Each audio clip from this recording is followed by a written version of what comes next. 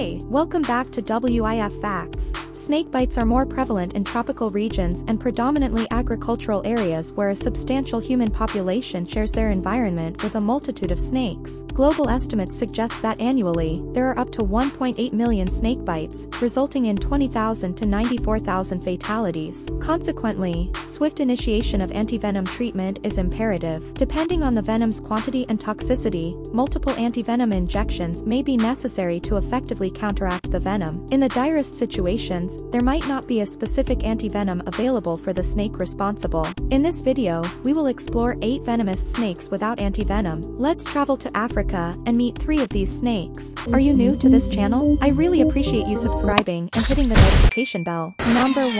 African Bush Viper. A wildlife care specialist at the San Diego Zoo had to be hospitalized following a venomous snake bite. Authorities report that the incident occurred while the worker was tending to an African bush viper in a restricted section of the zoo. The venom of the bush viper is hemotoxic, leading to the destruction of red blood cells, disruption of blood clotting, and the potential for organ or tissue damage, posing a potentially life-threatening situation for the victim. Presently, there is no specific antivenom available for bush vipers. However, some treatments have shown success in managing their bites. The African bush viper is a venomous snake indigenous to the central and western regions of Africa. Being arboreal, they prefer tree habitats and are commonly found in tropical rainforests with infrequent interactions with humans. These snakes can reach a length of 2.5 feet and display vibrant colors such as green, red, orange, or yellow, with spiky scales that contribute to their dragon-like appearance. Number 2. Spiny Bush Viper. Indigenous to Central Africa, spiny bush vipers inhabit tropical areas,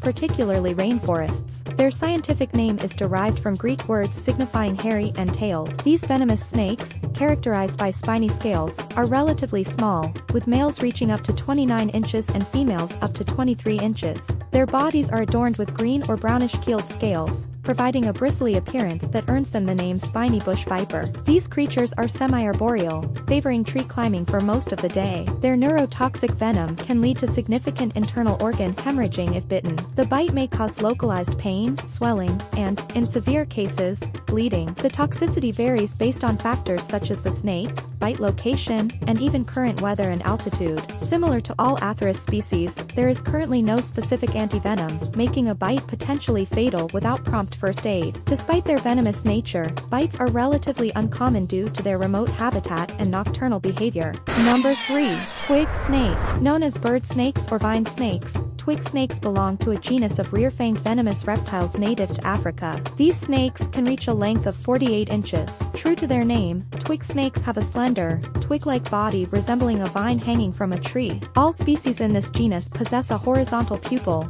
shaped like a keyhole, providing them with binocular vision. Twig snakes typically have a grayish-brown coloration with subtle light and dark markings. When faced with a threat, they can inflate their throat, revealing bold black markings between the scales. Twig snake bites pose a potential threat to life, as their venom is hemotoxic, impacting the blood clotting mechanism and leading to uncontrolled bleeding and internal hemorrhaging. Instances of human fatalities resulting from twig snake bites have been documented. For instance, renowned herpetologist Robert Mertens succumbed to a bite while feeding his pet savanna twig snake. During that time, there was no suitable antivenom available, and he endured 18 days of suffering before his demise. For the remaining snakes, let's travel more than 4,000 miles to reach Asia. Number 4. Monocled Cobra from West Bengal. The Monocled Cobra, also known as the monocellate cobra and Indian spitting cobra, is a venomous species widely distributed across South and Southeast Asia. Recognizable by its O-shaped or monocellate hood pattern at the rear of the hood, these cobras typically exhibit dark brown to black coloration and can reach a maximum length of 7.5 feet in adulthood. Active mainly during dusk,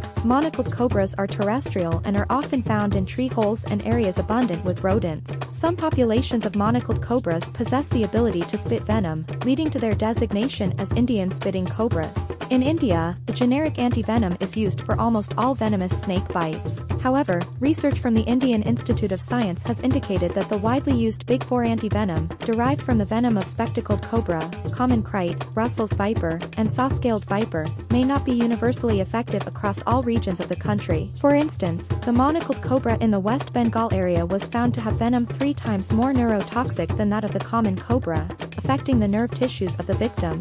Number 5. Monocled Cobra from Arunachal Pradesh. Researchers focused on the Monocled Cobra from the Arunachal Pradesh region in northeastern India, studying its venomous characteristics. The investigation revealed significant shortcomings in the efficiency of antivenoms against the toxins. One of the antivenoms proved entirely ineffective in a mouse model when confronted with the Arunachal Pradesh Monocled Cobra's venom. The venom from these snakes demonstrated extreme cytotoxicity, containing over 5 times the cytotoxins present in the venom of the common cobra. Cytotoxins, impacting the body's cells, can result in tissue necrosis, leading to the formation of a sizable open sore. Cobra bites of this nature pose a considerable challenge as they often leave victims with lasting injuries, disfigurement, and disabilities. Number 6.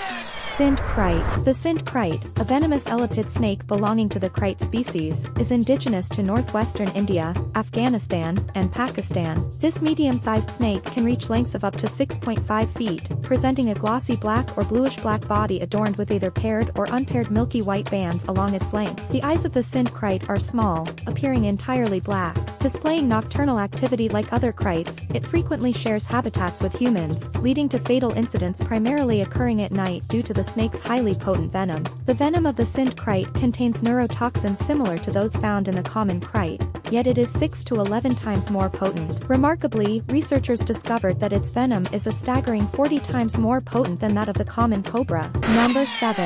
Sawchurex saw-scaled viper. Sawchurex saw-scaled viper, also recognized as the eastern saw-scaled viper and Stemler's saw-scaled viper, represents a venomous subspecies of viper present in India, Pakistan, Afghanistan, Iran, and certain regions of the Arabian Peninsula. It is a diminutive snake, characterized by its cylindrical and slender body, with a notably short tail, capable of reaching a maximum length of 3 feet. The snake exhibits a tan hue adorned with dark brown markings and blotches, typically inhabiting sandy and rocky terrains, including soft soils and scrublands. When disturbed, it adopts an S-shaped coil position, generating a rasping sound by rubbing the sides of its body together. Possessing a highly nervous, irritable, and aggressive temperament, this viper promptly strikes at the slightest provocation and seldom attempts to flee. An incident involving a 47-year-old snake breeder bitten by a Sawchurex saw-scaled viper underscores the necessity for more targeted antivenom development. In this particular case, there was no antivenom specifically designed for Sawchurex saw-scaled viper,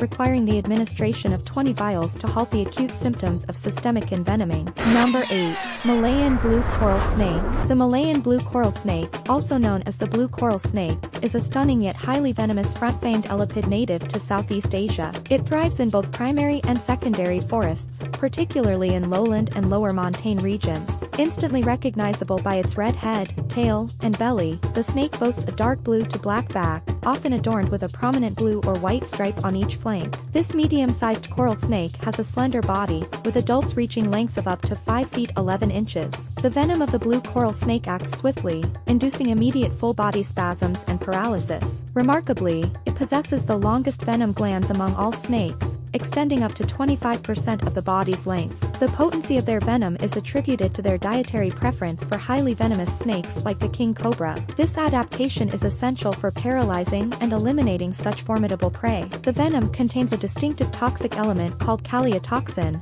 which causes near-instantaneous paralysis by blocking the victim's sodium channels. The blue coral snake has been linked to human fatalities, with at least 2 reported cases in Malaysia. In 1956, a young child succumbed to a snakebite 2 hours after being bitten at the base of the thumb, and in 1985, a man passed away within 5 minutes after receiving bites on his left toe. Regarded as one of the most perilous snakes in Southeast Asia, its venom is so potent that the species has earned the moniker 100 paces, symbolizing the belief that no person can walk more than 100 steps after being bitten. And that completes our list of 8 venomous snakes without specific antivenoms for their bite. What do you think are the measures or strategies currently being pursued to address the absence of specific antivenoms for these 8 venomous snakes, considering the potential risks they pose to human health? Let me know your thoughts in the comments. Thanks for watching, and I'll see you in the next one.